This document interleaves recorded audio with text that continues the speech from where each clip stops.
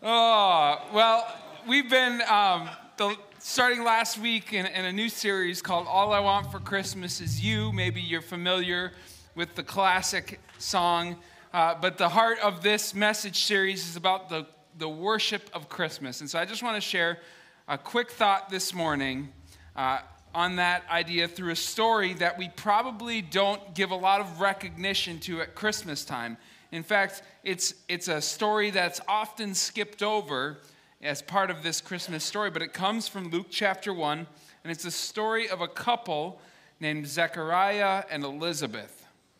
Now, Zechariah was a priest, and he and Elizabeth were unable to have children, and the Bible says that they were both advanced in years, like me, right? They were old. But let's pick it up in Luke chapter 1, verse 8, and if you want to follow along, it'll be on the screen as well. It says, "Now while he was serving as a priest before God, when his division was on duty, according to the custom of the priesthood, he was chosen by lot to enter the temple of the Lord and burn incense." Imagine just for a second that our church was like that you got to be the one to go and worship, and if you were going to be the one, you would have to win a game in order to go and worship. That's how badly they wanted to worship God. It was an honor to go into the temple of the Lord and burn incense. And so Zechariah won choosing lots, or maybe he lost, I don't know. But the whole multitude of people were praying outside at the hour of incense while he was inside. And there appeared to him, verse 11, appeared to him an angel of the Lord standing on the right side of the altar of incense. Now this was a big responsibility to be the one to enter the temple, and he was supposed to be the only one in there. Imagine his shock and his surprise when somebody else shows up in the room at that moment. This angel is standing next to him by the altar of incense. And Zechariah was troubled when he saw him, and fear fell on him. But the angel said to him, "Do not be afraid, Zechariah, for your prayer has been heard. And your wife Elizabeth will bear you a son, and you shall call his name John. And you will have great joy and gladness, and many will rejoice at birth, for he will be great before the Lord. And he must not drink wine or strong drink, and he will be filled with the Holy Spirit even from his mother's womb. And he will turn many of the children of Israel to the Lord their God, and he will go before him in the spirit and the power of Elijah to turn hearts of the fathers to the children, and the disobedient to the wisdom of the just, to make them ready for the Lord, a people prepared." He was preparing the way for the Savior that would come, who was ultimately John's cousin, Jesus. Can you imagine if someone showed up in your office at work, first of all, just showed up without coming through the door, and told you something like this? Here you've lived most of your life wanting a child and not being able to have one. And here's this promise from a complete stranger, not only saying that you're going to have a child in your old age, but also that this is going to be a special child, that he's going to have a purpose and a plan, that God is going to use him in an incredible way. And not only that, we're picking the name for you. John is going to be his name. Now, he talked about people in this man's life, but he had no idea who he was. He referenced his wife. He talked about his family. Imagine the shock and surprise in that moment. And imagine how you would be feeling as you heard news like this. And Zechariah said to the angel, "How shall I know this? For I am an old man, and my wife is advanced in years." This man was smart. He called himself old, but he said his wife was advanced in years. That's a much nicer way of saying it, right? He's not stupid. And the angel answered him, "I'm Gabriel, and I stand in the presence of God, and was sent to speak to you and to bring you this good news. And behold, you will be silent and unable to speak until the day that these things take place, because you did not believe my words, which will be fulfilled in their time." And the people were waiting for Zechariah, and they were wondering about his delay in the temple. And when he came out, he was unable to speak to them. and they realized that he had seen a vision in the temple. And he kept making signs to them and remained mute. And when the time of his service was ended, he went to his home. And after those days, his wife Elizabeth conceived. And for 5 months she kept herself hidden, saying, "Thus the Lord has done for me in the days when he looked on me to take away my reproach among the people." Now, I felt like Zechariah's response was actually a pretty reasonable one in this instance. I love how he says, I'm an old man, my wife is advanced in years, like, this doesn't make sense to me. And if you were in that boat too, you would probably be saying something the very same way, like, how am I supposed to know that this is true? But Gabriel didn't really have mercy on Zechariah. He was pretty blunt in his response. He basically said, hey, you want a sign? Here's one. You can't talk anymore. Now, I don't know about you, but that would be torture for me, okay? Not being able to run my mouth at all right? I would be even, wow. Wow! Laura goes, it would be great. Getting some shade. I mean, can you imagine how obnoxious I would be on the West Point Fantasy Football group chat if I couldn't talk with my mouth? Right? No, when we think of somebody losing their ability to speak suddenly, we usually think of like somebody having a stroke or something like that. And even though they maybe didn't have that same medical terminology back then, I'm sure his friends and his family maybe thought that was what happened in that instance, that he was having some sort of medical issue. But Zechariah knew the truth. He knew that this was a sign that had been given to him by the angel to verify what had been prophesied over his life. And he comes out after making this important offering, and he's normally expected to say something after doing this, but he can't speak at all. Well, fast forward a few verses to the end of this chapter, and we get to hear the rest of the story. You see, between what happened there, we also get the revelation that Mary was going to have a child too, that she was promised that she would carry Jesus, the Savior of the world. And she became pregnant, and she went to go visit her cousin Elizabeth. And as they were talking, the baby in Elizabeth's stomach jumped for joy when Mary came close.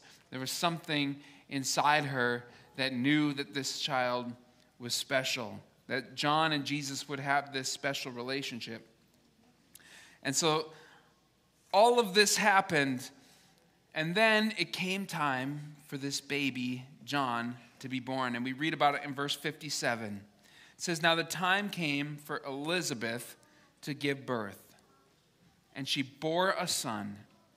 And her neighbors and her relatives heard that the Lord had shown great mercy to her, and they rejoiced with her.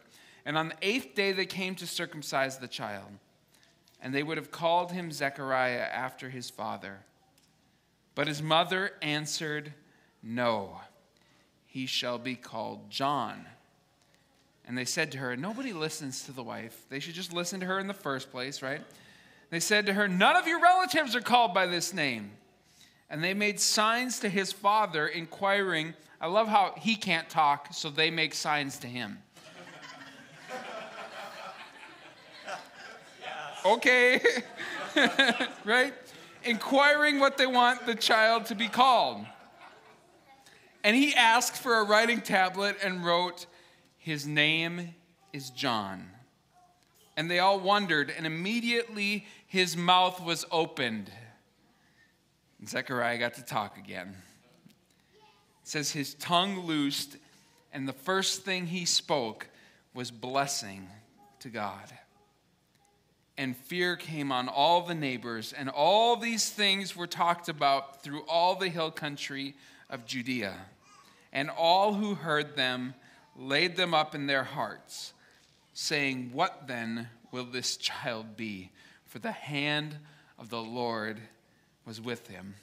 Wasn't that an incredible story of how God had a plan and how God delivered on his promise, and how Zechariah responded with a heart of worship? After 9 months of not being able to speak, the first words that came out of his mouth were a blessing to God. It was worship. It was praise. Would you like to hear what he said?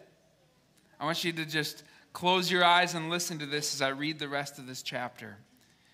And just let this worship song that Zechariah wrote sink in. And his father Zechariah was filled with the Holy Spirit and prophesied, saying, "Blessed be the Lord God of Israel, for he has visited and redeemed his people, and he has raised up the horn of salvation for us in the house of David. And as he spoke by the mouth of his holy prophets from of old, that we should be saved from our enemies, from the hand of all who hate us, to show the mercy promised to our fathers, and to remember his holy covenant. The oath that he swore to our father Abraham, to grant us that we, being delivered from the hand of our enemies, might serve him without fear, in holiness and in righteousness before him all of our days. And you, child, will be called prophet of the Most High, for you will go before the Lord to prepare his ways, to give knowledge and salvation to his people in the forgiveness of their sins, because of the tender mercy of our God, whereby sunrise shall visit us from on high, to give light to those who sit in darkness and in the shadow of death, to guide our feet into the way of peace." You know, when God speaks to us, when we have a moment where we encounter him, when we place our trust in him, when we find ourselves in a place of submitting to him and saying, "God, I trust you and I'll be obedient to you." Just in that moment when Zechariah acknowledged his belief and his trust in what God had promised him by writing on that tablet, "His name is John," an act of obedience can spark something inside of us. It can remind us of the faithfulness of our Savior and our Father. And just like Zechariah burst forth in blessing and in praise to his God, we ought to do the same. Maybe you're here this morning and you're struggling with something. You're wrestling with maybe the circumstances of your life.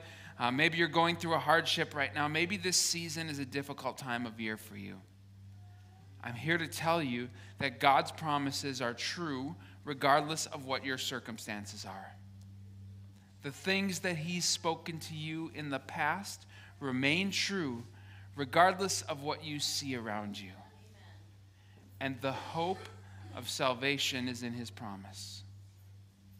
And as we place our faith in Jesus, and as we trust in him, which is exactly what Zechariah was prophesying here, the hope of a Savior, the forgiveness of sins, the life that comes through Christ. As we rely on that and as we trust in that, our hope is secure. We're going to close this morning with the chance to worship, with the chance to lift up your voice and sing. But I want to pray for you this morning, and maybe you're going through a difficult time. Maybe this season brings up some challenges, and you just need a touch from the Lord. You need him to speak to you. You need him to remind you of the promises of his word and the things that he's spoken to you in the past. So if you're going through hardship right now, and you need a touch from the Lord, you need him to do something in your life, whatever it is, I don't need to know what your need is, but God knows exactly what you're going through. And if that's you this morning, would you just raise up your hand? I just want to pray for you this morning. Is there anybody that would say, "Yeah, that's me. I could use that"? Yeah, thank you. Thank you. Anyone else? Thank you. Can we stand together in this place as I lead us in prayer? Heavenly Father, we thank you that you are good and that you love us. That you saw Zechariah in his pain and suffering. You saw his hurt. You saw what was going on in his heart.